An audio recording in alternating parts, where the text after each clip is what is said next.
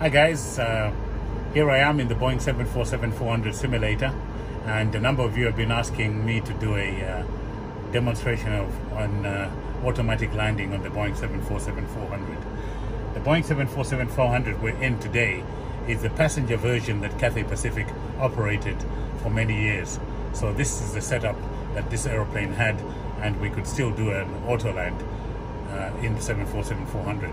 The current aeroplane that we have is a Boeing 747-400 ERF and the Dash 8, which also have auto land, and for the most part everything is identical on the ERF and the 747-8 as well. So the first thing we have to do when we're preparing for an auto land is obviously get the weather, and on the weather they will tell us, usually most airports internationally everywhere else will say low visibility procedures are in force as part of the weather report that they give you, the terminal aerodrome forecast. So that will tell us LVP is in force. When they tell us that, of course, then we have to do our own checks on board to make sure we can actually operate the flight into this airport, and we're qualified to do it, and the airplane also has the right equipment to do it. So the 747-400 did have that equipment, so we check that both of us are qualified. I'm with Peter here, and Peter's doing a quick filming of this operation. He's doing a good job so far, right Peter? Anyway, so there's a whole checklist we go through, which we have in here. We make sure we have that. The other thing we do, of course, is that's important, is to check what our minimums will be based on the weather that we're given. And in Cathay Pacific, we have what we call a port page, and the port page tells us what we can do and what visibility we can do. So for example, we're going into Anchorage today, runway 07 right, and catch 3B is what we're going to do. For the Boeing, we've got 0 feet radio altimeter, and we need a touchdown zone visibility of 600 feet, midpoint 600 feet, and the rollout of 600 feet. That's what we need for the 747, for example. So what we're going to do is we've already got set that the radio is set to 0, okay, which is what it says on the port page. The next thing, of course, is now to confirm that the visibility, the RVRs that they're giving us, at least match up to 600 feet, 600 feet, 600 feet. And we'll have got that from the ATIS. The ATIS is telling us that the current visibility is 600 feet, 600 feet, 600 feet in all zones. So we're good to go. ATC will give us a clearance, and where we are at right now is approaching Anchorage. If you show them where we are, runway 07 right, there's the ND. That's the airplane symbol there, and we're approaching the localizer. We're going to be turning right and heading to land on that runway there. That's where we are right now. Okay, so we've already done a brief, we've set our minimums, and the next thing we do is do the descent and approach checklist, which we have already completed. We're currently at 250 knots, and we've been cleared for the approach. We'll be starting to slow down and also intercept the localizer. So on my chart here, I have the Anchorage 07 right in Alaska. Okay, so we're coming in about there to intercept and turn right and go in and land on 07 right. That's where we are. So I'll put that there. We've done our briefing. So I've got my approach, it's all set. We're ready to go now. So I'll just bring the speed back a little bit to start configuring the airplane for the approach.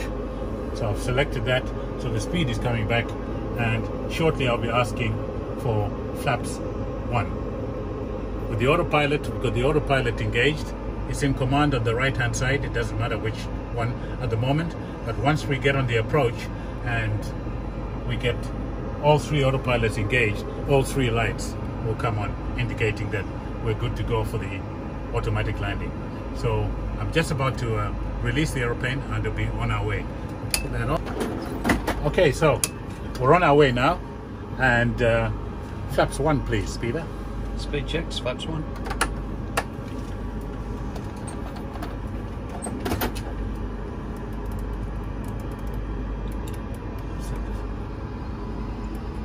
Flaps 1, speed is coming back, And then the next thing, I make sure on the ND, we've got India, Alpha, November, Charlie. So that's correct. 074, we're 24.5 miles away. I'm going to arm the approach. So up here, approach, press that. So the approach is now armed, and you notice all 3 autopilots have now engaged. So flaps 5, please. Speed checks, flaps 5. And we're slowly approaching the localizer there. There's Tully, and we're going to be turning right. Outside is all foggy, as you can see. We're in fog, we can't see a thing. Localizer, look, it's just captured the loc. And you can show that. So the aeroplane's in a turn to track inbound now for the localizer, which is where Tully or Tully is. I don't know what they call it actually. Is it Tully or Tully? Tully. Tully. There you go. Bring the speed back. The aeroplane is slowly intercepting the localizer and will adjust and track inbound. Flight slope moving. Check. Flaps 10, please. Speed checks, flaps 10. Okay, we're now on the approach. We're just about to intercept the glide slope. Watch what happens on the... There you go, glide slope green. Check. And we're now descending on the ILS glide slope.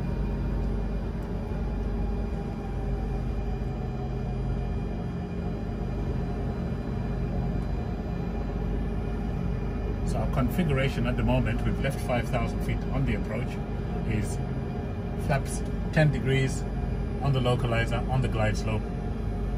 And we're going in for a category 3B, which with 0 decision altitude, which means it takes us all the way to the ground.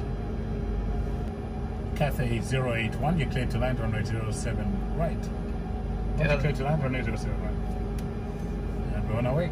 Approach the PM is heads down, monitoring the speed, localizer, glide slope, rate of descent, and also monitoring the glide slope and the localizer. So that's what the PM is doing throughout the approach. Doesn't look up, it's just looking to make sure that everything is on track and nothing is coming out of the way. He's also monitoring, of course, anything that comes up on the upper ICAS, any alert or warning that might come up, which means we may need to discontinue the approach. At the moment, we've got nothing that's telling us we can't continue the approach. So we're approaching 2,500 feet. I'll be calling for flaps 20 in a minute and putting the gear down. Flaps 20. Speed checks, flaps 20.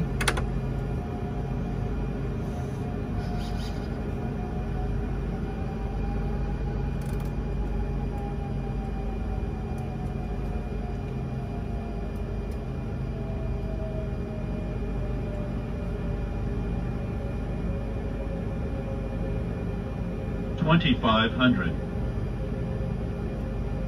Gear down, please. Gear down.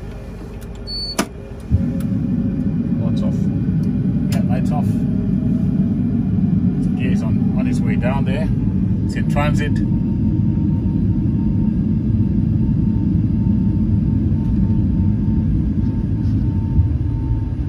The gear is now down.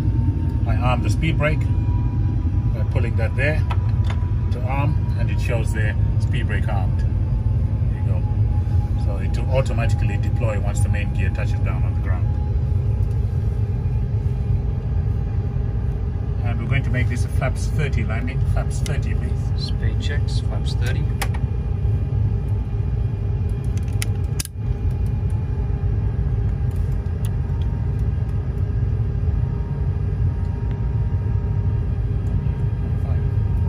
And the speed, final speed is now set.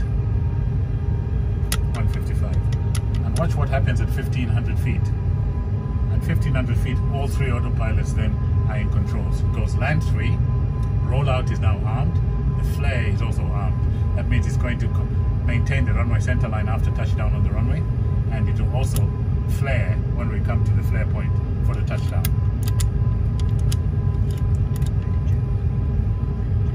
Landing checklist.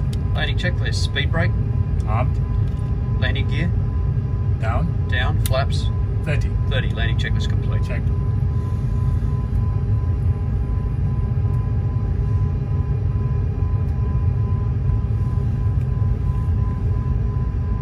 1,000. Yeah, have to get closer. Yeah, you can show there. Stable.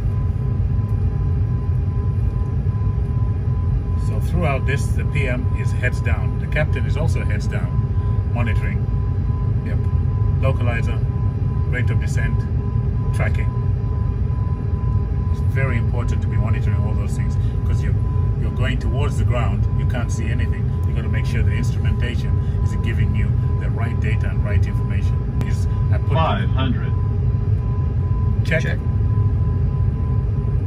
So it tells us we're getting closer to the ground. If you were a passenger on a passenger airplane like this, as it was, you wouldn't be able to see anything outside. 50, 40, 30, 20, 10. Speed brake up. Speed brake up. Show them the rollout. Rev greens. Green. And you can just see the center line there. Can you see it? Yeah. Just see the center line.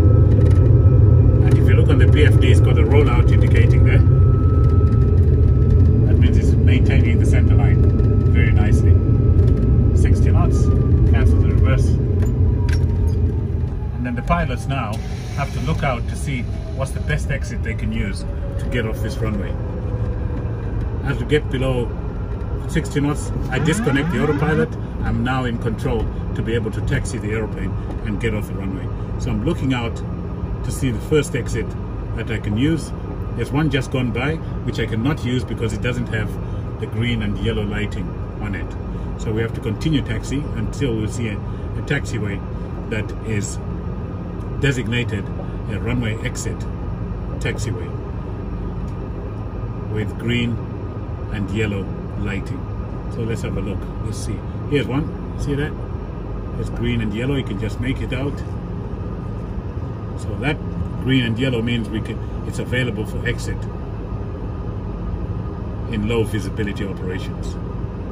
The speed is all the way down to 15 knots, and we're slowly exiting the runway.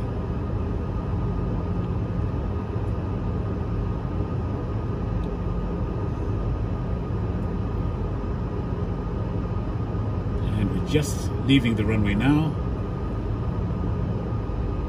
and when the lighting changes to all green, don't know if you can make it out, but if it changes to all green, we can then advise ATC runway vacated.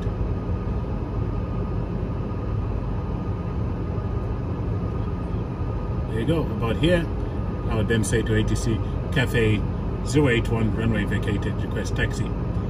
And in most cases, you could actually ask for a follow me vehicle, as we call them, and the follow me vehicle will come up and take you to the parking stand, and that's about it. So that is an automatic landing completed. We're safely on the ground. Follow me to the stand. We're done. Later.